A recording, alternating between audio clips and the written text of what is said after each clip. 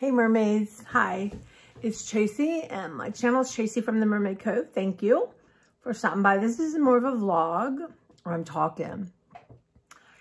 I can't explain it, but when I do this, I feel heard. I guess it's like my new therapy. I don't know, but I just want to talk a little bit about Oscar and see, I cried all morning, so I wouldn't cry now. But apparently my emotions aren't listening to the plan, which is typical. I still wanted to talk about my animal communicator. She's been such a gift to me and my animals that I wanted to just explain how it works. You know, the different experiences I've had. Her name is Lydia Hibby, L-Y-D-I-H-I-B-Y. I'm going to try to link below, which I'm not sure I can, but I'll have it on my Instagram too. She has a website. And how I found her is there was an artist named Claudine Helmuth who I took classes from and got to know her. And she was in Florida at the time. And she'd gone, excuse me, my cough. She had gone to that British woman who had a TV show. And she thought it was okay, but someone had told her about Lydia and she really, you know, because Lydia is amazing. So she told me about her, so I tried her. So the first time I tried her, I'd gotten, you know, I didn't have her. We had a cat named Hitchcock. I was my niece's brother's cat, and they were selling their house. And so the real estate agent's like, oh, you know, get rid of the litter box, you know, can your cat stay? So the Hitchcock came to us, and we, you know, they had 2 kids and a mess stuff going on. And, you know, he bonded really hard with me and my mother.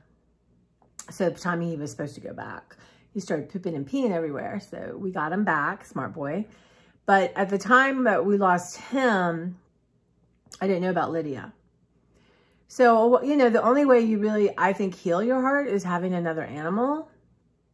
But you need time for that. But anyway, we adopted a cat named Lulu. And she was older, I have no idea. And she was sort of neurotic and a mess. Like one time, she honestly, I'm not exaggerating, pooped on top of my mother when she was sleeping. But she'd be affectionate. I thought something's wrong here with this girl. So I had found out about Lydia. So that was the first time we used her and just kind of like wanted to know what had happened to her. Like what has been her life experiences. But the first thing Lulu told Lydia was that she was more than a cat. She was like my personal advisor, especially with makeup and clothes. And for some reason with Lulu, I don't know why, but when in the morning, she was always on my bed with me. And I would say, hey, do you think I should wear this top or that top? And do you like my makeup? You know, should I wear lipstick? Do you like this lipstick? I don't know what it was, but that's what I did every day, pretty much. And I could feel her, what she liked and what she didn't like. Because, you know, most of us who have cats, you know, cats communicate, well, physically, verbally, but also telepathically. That's why you could be thinking about taking him to the vet and you won't see him. So, yeah, that was very interesting. But anyway, so it's true. Now, I couldn't say that about any cat before that or any since then. Though Claire and I do a little bit. So that blew me away. Blew my mother away because my mother is like, was doubting Thomas all the time. And I get it. It's strange. Like, what? You're going to pay money to someone who's going to talk to your cat? And, you know, I could be in another city. I could be at work. My cat could be at home. And Lydia's in Florida right now. So I get it. It's strange. But she's the deal. She's the real deal. And I want everyone to investigate her that has animals and try her. Now, she right now, I think, is $60 for 15 minutes for one pet. And I don't know about you, but other than getting my cat's nails clipped, that's maybe $30. You can't walk out of the vet having spent $60. So it's the best money you'll ever spend. And it will give you peace of mind. And it will help you understand what's going on with your animal, which is absolutely the most important thing. That's worth 60 bucks, you know? So that was Lulu, and Lulu had actually told her she got trapped in a garage for a few days and had gotten into chemicals, which makes perfect sense because she acted like someone who was a huffer. But, you know, we gave her a good quality of life. And at the end, when she couldn't eat anymore, and I was trying to force feed her, which, you know, a cat that doesn't want to be force fed or to eat is a problem. So that last time Lydia and I talked, you know, she was hiding behind the computer table back in the day. Remember that? Behind the CPU. And I asked Lydia to ask her to come out. And she did. And she just sat there. And so we were, yeah. And basically she needed to go. She was ready to go. It was time. And, yeah, so it just gives you a peace of mind that, because it's hard. Are you doing the right thing? Is it time to go? Are they in pain? You know? And she wasn't in pain. She was uncomfortable a little bit. They get very tired. So that's what we did. And, you know, after time, a little bit, I had remembered I was at a PetSmart kind of place, maybe Petco, you know, where they do cat adoptions, especially all the time. And there had been the most beautiful, okay, I skip. No, I'm skipping Molly. So I started feeling like we need a new cat, and or I needed a new cat. So I went into PetSmart. Now, I'm not someone who can just go all the time and look. I really can't. I'm coming home with a cat, right? I can't. But I went into PetSmart, and they were having, you know, the adoptions, and this cat I saw, she's a little bit of a Maine Coon, small. And I said, can I see her? And she said, well, she's a little shy. Well, I picked her up, and she literally put her arms around me and put her, you know, they always say the cat picks you, and put her little head on mine. And someone had placed an adoption with her, but he hadn't shown up, and it had been more than 24 hours. So she said, I think this is your cat. So I surprised my mom, because my mom just, you know, heart would be so broken. She just didn't think she could do it again. But of course, once you have a new animal to love, it's different. And I think a little bit of all the animals you love come with that. So anyway, so I got Molly home, you know, gave it a week, and then called Lydia. And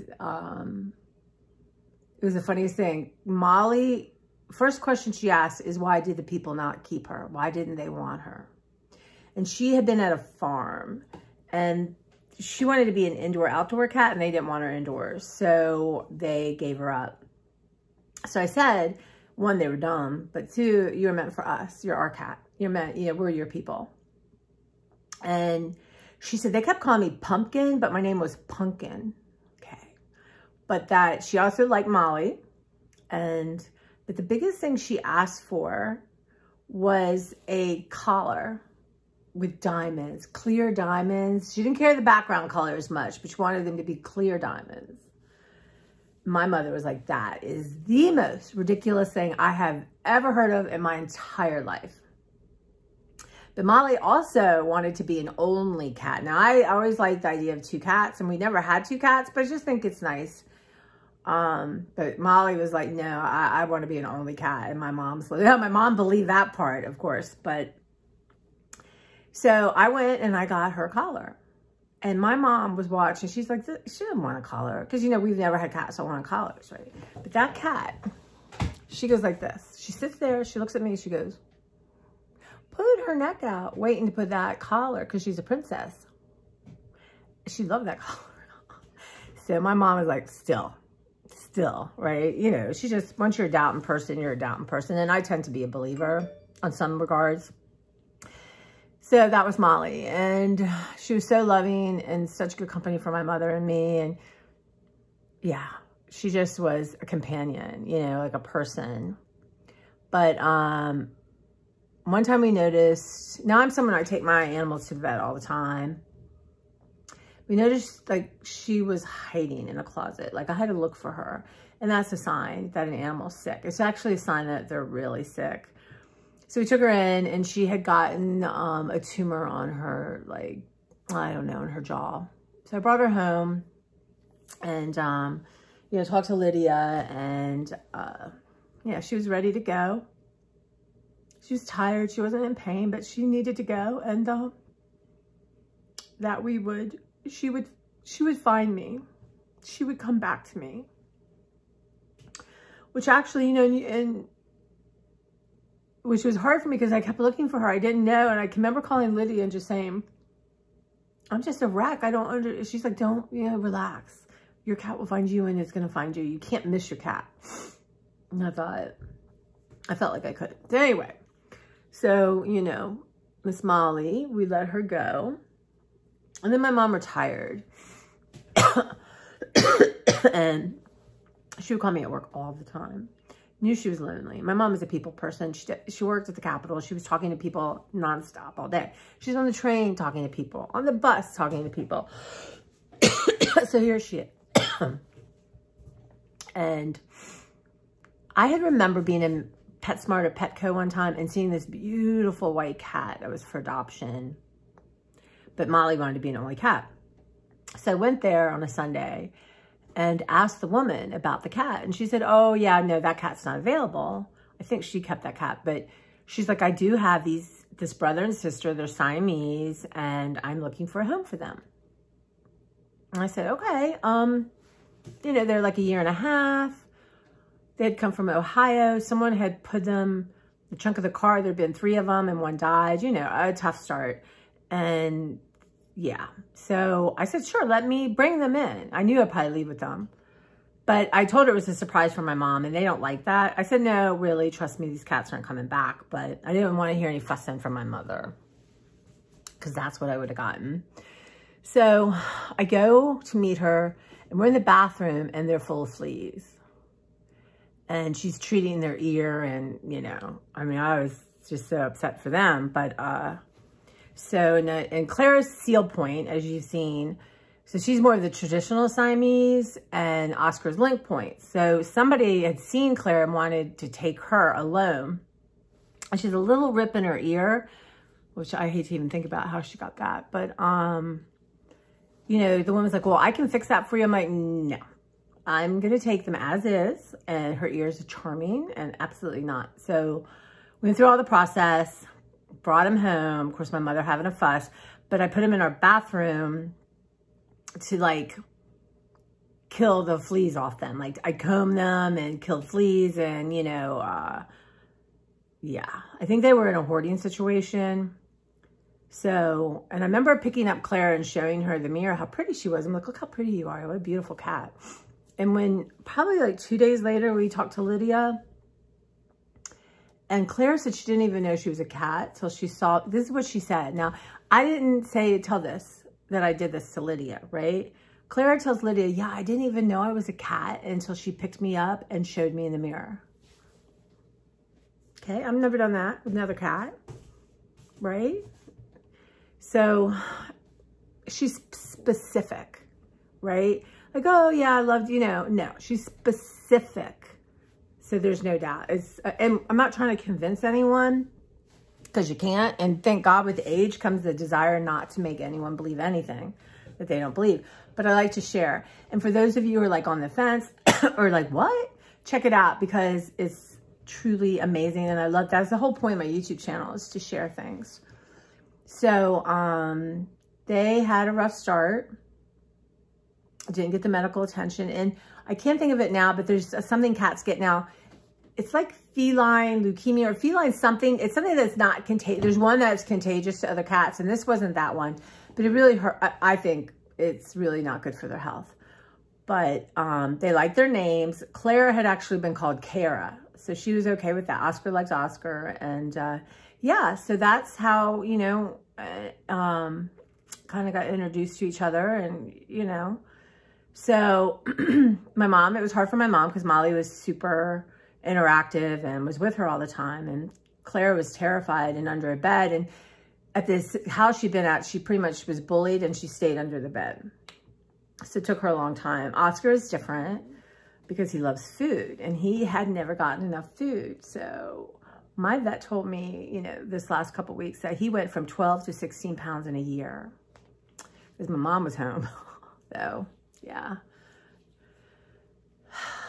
But so, Oscar had to have his teeth pulled out I don't know, a year after we had him, maybe 2 years. I don't remember.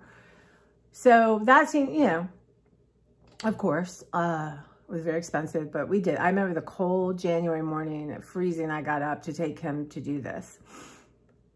But he did fine. He understood. So I started, you know, I talked to Lydia, so he knows what's happening. And then when he had this colon thing, it's called megacolon. And I watch these cats. Like, I know when some things are having a bad day or if they're breathing differently. I'm just like that. But he ended up with something called megacolon, which I didn't know at the time. And he literally had like an apple in his colon, fecal matter.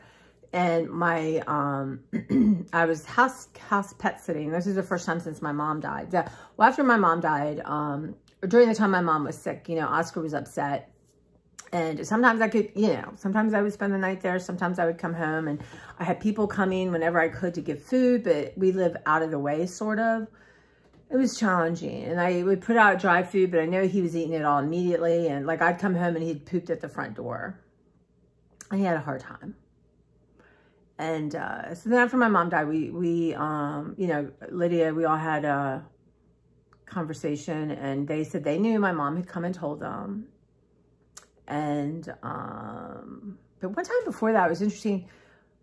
I don't know, Clara had said something like, well, I guess I was saying, Clara, you don't show me any attention, or, you know, and it was really like Oscar was my cat. Clara was really my mom's cat. And, she told Lydia, well, but Lydia had stopped. It was almost like, well, when your mom's going to die soon and I'm going to become your cat. But basically that was it. All her loyalty and attention would go to me.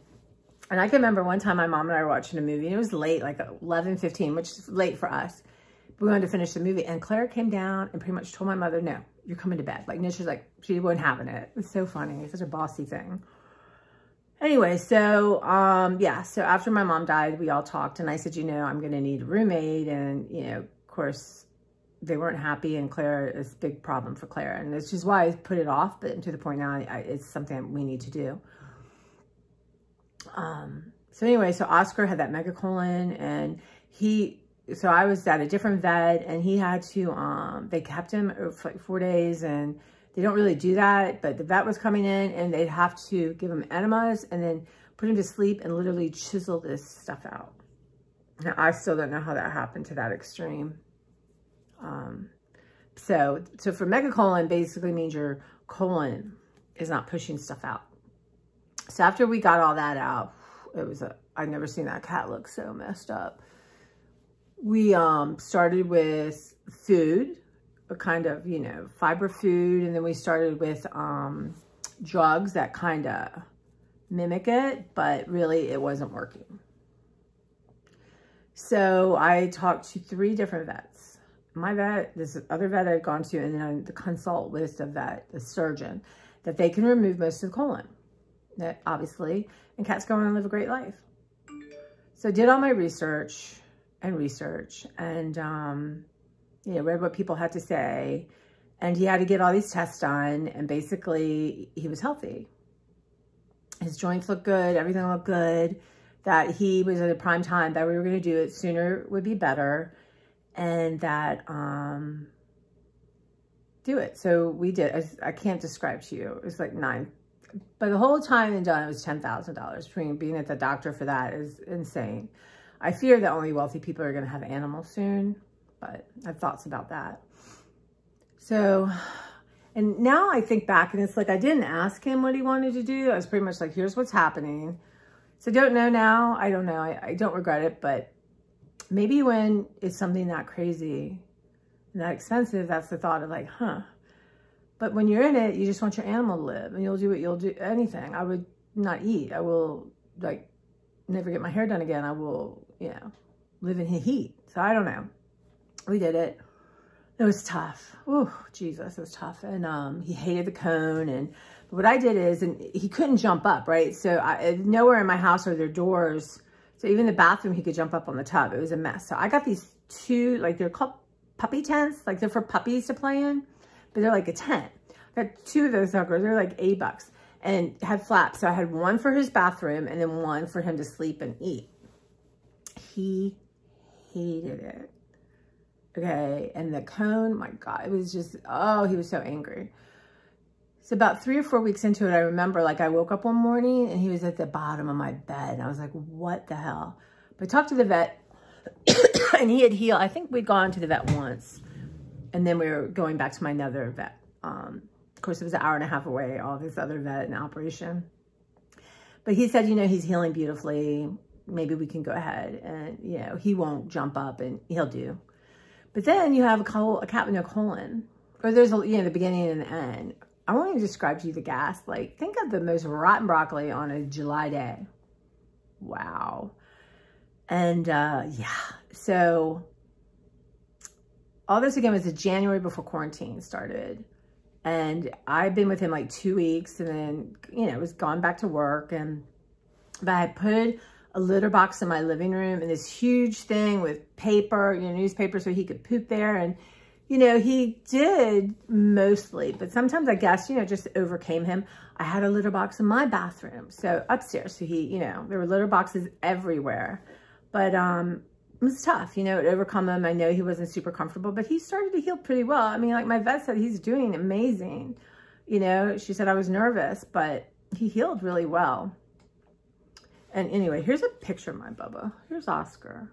My brother, this is old, my brother snuck in to our other house and took a bunch of pictures for Oscar. My mom loved pictures. And actually, I want to have this blown up and put on canvas. And I'll show you where all the pictures of my other cats are. But I have a good one of us in a selfie, so I might do that one. But yeah, look at him. But Claire, you know, nowhere to be found. But my mom, those blue eyes. Look at my Bubba. Look at my Bubba's blue eyes. Anyway, yeah, my brother, he's just an insane photographer. So I could tell he wasn't feeling good. And I noticed he was drinking and peeing an awful lot. And I brought him into the vet, and he had diabetes. So, and I've been trying to get weight off him. It was really hard. Me being home. I have food issues. He had food issues. I could feel his pain. But yeah. So we started insulin. What am I going to do? I'm going to give my cat insulin, which is insanely expensive. It was like $250 for like, I don't know, 40 days. And this, anyway, what I had to do is like, did it for 2 weeks, brought him in on a Monday. So he, would be there. I drop him off at like 8. I'd pick him up at like 3:30, and they test his blood sugar all day. Or I could learn how to do it, but me putting a little hole in his, anyway, I didn't think that was going to be good. But his numbers weren't going down. And he's like, well, are you doing it right? It's like, well, okay, I think so. And so I did an experiment where I did it just on top, and it's super sticky. So I knew I was doing it right, but we switched, right? And we got different syringe. And the same thing, like his numbers in the morning, I don't even know what a normal number is, like low 200s. It'd be good like from 560 down to 420 maybe. But then the second and third were back up. So then, and she didn't want to necessarily give him more. I think we were at 0.6. She said, like, you know, some animals do well like on a high fiber diet. All right, so we're going to give them high fiber food, and then, you know, sometimes an insulin will work, or we can try another insulin. So, yeah. So meanwhile, now he starts peeing on the carpet, and I can smell it. Like I hate that smell. Anyway, I'm getting the carpets clean left and right. But I could start to tell he wasn't feeling good. Like the under part, like I comb my cats all the time because, you know, it's so much fun to comb a cat. But the under part, I could tell was raggedy. And then one time he was wet, and I could tell he peed. So he has a tree. Let me show you his tree. See his little tree? He used to get up on the top. Anyway, I had a little thing, so that's where he loved to sleep there. But I could tell he peed there. You know, not my guy, Mr. Oscar. That's not good. So I called Lydia. And she said right away that she was like, oh, I could tell. She said, you know, he's so tired. And she said, you know, sometimes cats will tell me, yeah, you know, I'm probably going to be around through Christmas, or I'll be around a few more months. And this was Tuesday. And she said, he's saying Friday. So,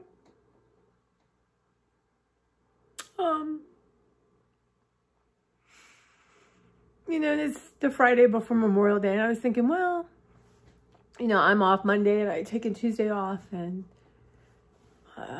but I knew I think I was home in the afternoon Wednesday, and Thursdays I telework all day. I used to telework all day at home. But I could tell. And my vet was leaving on vacation, her first one in like a year and a half. And I didn't want to do it with anyone else. This would be my third animal with her. Fourth, actually. So I called and I said, and she said to me, Lydia said, you know, he's ready. And she said, he wants me to call him Sir Oscar, which I call him that sometimes. And he's all, I mean, does this not look like a Sir Oscar? Come on. And that he was a magical cat because he survived having his colon removed. And he said that he didn't think he would survive it, which, you know, now that I look about it, I didn't ask him. I told him what was happening. So anyway, it's like he knew I needed him. So he stayed. Went through that for me. So I knew, you know, that, like, to me, the sacred contract with animals is that you let them go. You do not make them live one more hour to make you feel better. And I know it's hard, but if you talk to Lydia or another animal communicator, it's so peaceful. It's hard. Trust me, I miss him, but he's not suffering. So basically, he was like, yeah, I'm ready to go. And he said to her, now tell her I'll come back really quickly if she needs me. It's my Bubba. And I said, no, you be on your journey, you know. Plus, I know I get obsessed and start looking everywhere, and I didn't want to do that. So I want to concentrate on Clara. And I said, I'm not even sure I can afford another animal right now. So I said, no, you go on your journey. You're on your journey, okay? And you take care of yourself. You've done a great job of taking care of me. And now it's time for you to move on. So she said, text me Thursday, which you don't usually do, but I'm going to tell you this. When there's a crisis, I shouldn't care about money. I mean, she makes a living. She has to, right? Money's not her motivator. She could charge a lot more than she charges. And one time in Molly, I had let Molly go, and I knew it was that day, and I got a hold of her, and she helped me and Molly have a goodbye, and my mom. So I knew. So I had called, I think I missed, they closed early Wednesday, so I called the vet first thing Thursday morning and said, you know, can I bring him today? And I couldn't because, you know, she's leaving on vacation. She's like, how about 10 o'clock Friday morning? I'm like, okay. And I texted Lydia and I just said, can you check in with him? But I think tomorrow's the day. And she, you know, texted me back and she said, yeah, he's ready. He said he has kittens waiting for him. So I don't know if that meant he's going to be a kitten with them. I don't know. I don't need kittens. So, yeah, he was ready. And so I think I aggravated him so much that day because I kept petting him and combing him and brushing him and kissing on him. You know, a cat can only take so much of that. But the next morning he got up, and it was my day off. So he got up and did our morning cuddles. He didn't always do that. It was always so nice. Usually it's because he needed to eat and I was sleeping in too late or something. Claire is really good. She's now trying to wake me up at 5:30. So he, yeah. So we did morning cuddles and he got a brushing and, you know, we had to be there at 10. Of course, this cat, and, you know, a lot of times, you know, cats sick because they don't eat. But this diabetes makes you eat, like eat and eat and eat. Crazy. And I don't give a shit. All week he had I don't know. We must have gone through a case of food. And Claire now told her we're going to get back to some reality here because you're not getting sick. Anyway, so I took him. I drove. I didn't want to put him in a carrier. And, but you know, the first time I talked to him, so it was 2 times Lydia, you know, well, actually 1 time and we texted. But that first time the first thing he said to her is before I said anything, he does not want to go back to the vet's office for the day. And what's interesting, Oscar's super easygoing, you know, until he's not, he's a cat. But the last time he had been there, I needed them to trim his nails and they couldn't even get to his back nails. He was so wild. And that's not like Oscar. He had it. He was pissed. You know, don't have any food. You don't have any water. You're just, well, maybe there's water, but you can't go to the bathroom because cats don't like to do that. And then here is, you know, they're poking his foot to get blood. So, yeah. So I'm glad we never had to, because really I was making an appointment for the next, actually for next Monday. So anyway, I drove him and he was on my lap digging into, but I just couldn't. I said, let's not have an accident. I don't need to, you know, get up to heaven anytime soon, I don't think. But we got there and she's in surgery. So I had his pink bed. I'll post that on Instagram. But so I had him all. So we had the windows, you know, down enough. And so wind, and we were watching the birds and the trees. And so I don't know. I mean, I know some of you have been through it or have had it done. But basically, it's unusual because it's COVID. So we were doing it outside, which I actually kind of liked, right? So, you know, my vet comes and we talk. And, you know, I could have taken him to an internist, or, you know, at some point you just say no. No. So we were I love her, and, you know, we've been through a lot together. And so what you do is you get a shot, right? And he's in my arms, you know, and basically that shot just, I guess it like paralyzes him, or, you know, makes him very still.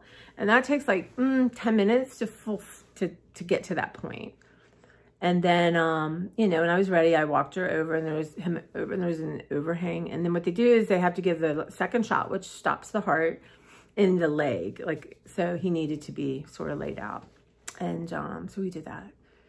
And it was very peaceful. It is peaceful. If we could only do that for people, right? But then, my mother, I know the last 4 days of my mother's body being alive, she wasn't in there, I don't think, but it was so hard to watch suffering like that, and to think that, you know, there's nowhere she's going, but she's dying, that we can't end that in that body. Maybe more for me, but I just told myself, I felt like my mother's spirit, her soul's not in that body. She's with me, actually, I think. So, yeah. Anyway, and then, you know, he's being cremated privately, so I just get his ashes back. And it's going to say Sir Oscar on his box. And when I die and I'll be cremated, I'm going to have all my animals that I have cremated with me. Their remains. And that will come like in a week, and then they, you know, they bill you. And, you know, the hardest is you come home alone, but this is the first time I've come home without my mom. In some ways, it's so hard for her that I help her through it. It's weird. But I have Clara. I know my mom's here. You know, it's funny. I said to my mom the day before, I need to know you're with me. I know you're with me, but I always want proof, right? This is the part of my mother and me. I said, just come to me in my dreams, because I never remember my dreams. I don't. They say if you get up immediately and start writing, you'll remember. But so I dreamt that, and she was in a kitchen, and she had a little Asian girl, like 10 or 11, little girl. They're so sweet at that age. And she was like about maybe 40 or 50. She looked so beautiful and just so refreshed and glowing. And I don't remember most, but I do remember her saying, throw the carrots out. Like, what do you mean throw the carrots out? What? So I came, but I thought, she's here. Okay, she did it. She's here. And I came downstairs and I had left carrots out on the counter. So, yeah. So, yeah, I just needed to tell this story. I just wish we could pause our heart so it didn't hurt so bad, but you just can't. And Claire, when I came home, honestly, I feel like his spirit was with me still, but I came home and she started playing like this. She used to play in the day like crazy, and she started playing like that. So I kind of felt like he was here, you know. But she's not looking for him. You know, we're gonna have a new routine. So I'm working on that. Me versus cat pee. Who do you think is gonna win that one? So, yeah, it's like versus claws. But I took up that litter box and all that, and you know, I had two big ones downstairs, so I'm gonna change it to one big one, one little one, because she doesn't need all that. Make it easier for her. And then I have a big one in my bathroom because he's a big cat. But I'm going to change it to a little one and see. She might not even really need that. You know, I hate having a litter box in my bathroom, let me tell you. But I don't want too much change. So I'm going to do that and go down every day. I'm worse. They don't use that one downstairs as much. They started using the one in the living room, but I'm going to be down there twice a day, making sure it's nice for her. And yeah, I'm worried because, you know, I've been home part-time and I'm going back full-time. And I'm so grateful that I could be home part-time because of some of my issues. But, you know, it's an 8-hour day. And then where I live, it can be 45 minutes each way. Depends on how much, you know, traffic's not as bad right now because the government's not back. You know, they're still teleworking. It's a long day, you know. But our new thing is get up, feed her, and then we play.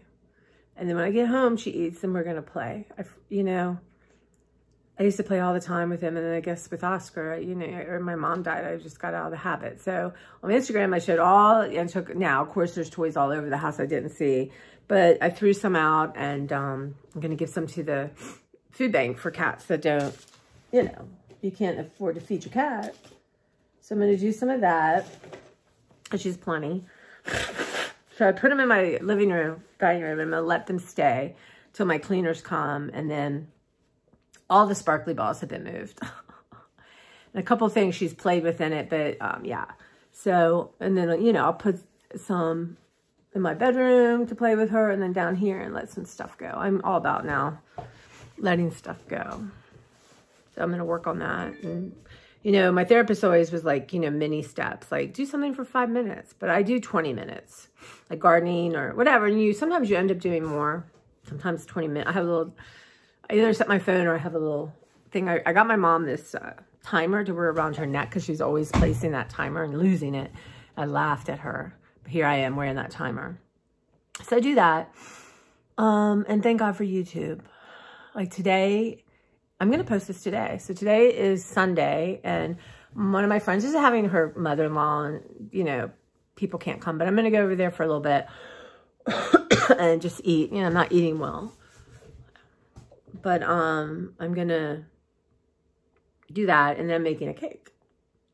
So I found this cake. It's a Betty Crocker cookbook and I'm going to try to put on my Pinterest because apparently you just can't, you know, take people's recipes and link them to your account. So I'm going to do it on it, but Pinterest you can. So I'm going to do that. It's a zucchini lemon pound cake. I guess her mother-in-law likes pound cake.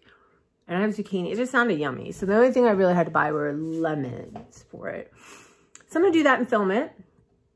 And I have grocery stuff to do.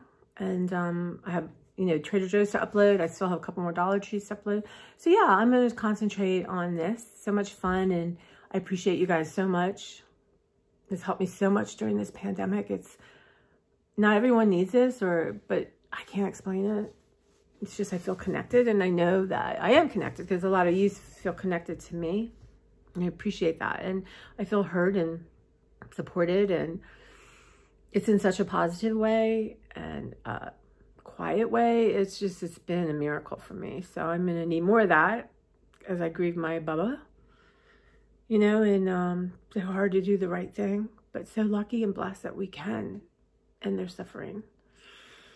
Like I said, I can remember with God, I was like, please just, my mom sometimes suffered really badly and she would lay in the hospital bed and just go, oh, it was so bad. I filmed it because I wanted to remember when I missed her that she wasn't suffering like that and never again. I remember telling him, take my suffering. I'll suffer. You take her suffering. And he did. He did. She didn't suffer, but ooh, my suffering. So, yeah, you know, with losing Mimi and now Oscar, it's just, wow. And I have one of my supporters here, subscribers, and she lost a bunch of people during COVID, and she's struggling. So we're all struggling. You know, that's the thing. We all have so much more in common than we don't. And being empathetic and an empath. Yeah, I'm learning. I'm learning how to protect my energy. I'm a little nervous, you know, yeah. And the world's changing quickly to me and yeah, but I'm still careful and I'm just not getting COVID. So anyway, thank you guys. I appreciate it and look forward to your comments or or not. And I thank you for watching this. And if it's not your thing, I understand. I'll be back, hopefully, with some Trader Joe tomorrow. And I got to film all this interesting food I got. And I'm going to go make a cake. I'm going to do that first. And somehow put it all together like magic and share it with you guys. So anyway, thank you. I appreciate you so much. You mean a lot. And I hope I mean a lot to you.